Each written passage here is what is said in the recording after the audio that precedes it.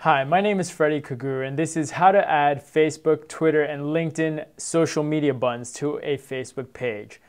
You may want to add social media buttons to your Facebook page if you're a business and you have a social media presence on other platforms. So if you have a business and you have a Facebook page, a Twitter handle, as well as a LinkedIn page, you can bring them all together and connect users to each social media platform via your Facebook page.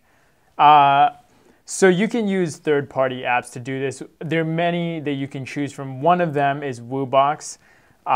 It's a pretty simple, straightforward app. Just log into your Facebook account and then go to the search bar right there and type in Woobox Custom Tab. And then once that shows up, click on it, go to the page, and you should already have a Facebook page set up and linked to your account. So once you go to the Woobox Custom Tab page, click on the button that says Install Page Tab. Once you do that, you'll be prompted to choose a particular page that you want. I have a test page set up for this. So I'm going to hit Test and then Add Page Tab right there. And then you will be taken to this page where you'll need some security and authorization steps. Click on Authorize the Tab application. OK. Just follow the general steps. And then you're taken to the tab setting where you can update your settings as you see fit. You can update or edit the HTML settings, the image settings. If you have your brand, your logo that you want to make the image for the button, you can do that. Edit all these other options regarding fan gates. That's just the layers of security that you want. Do you want a fan gate so fans have to take a certain action before they can access the button or the page, the landing page?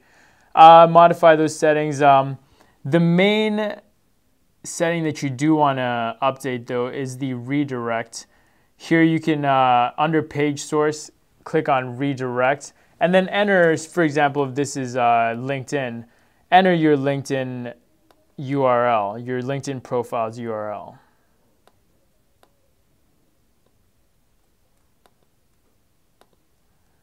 And once you've done that,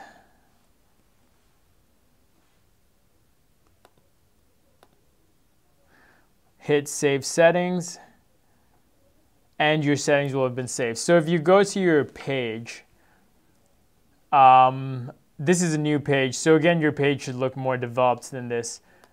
Simply go down, and then I've got the welcome sign there. You can edit it to say your LinkedIn or your Twitter, whatever. But once you click that, it'll redirect you to whatever landing page you have set up. In this case, I have my profile, so it links me back to my LinkedIn account. And you can follow the same step for Facebook and Twitter.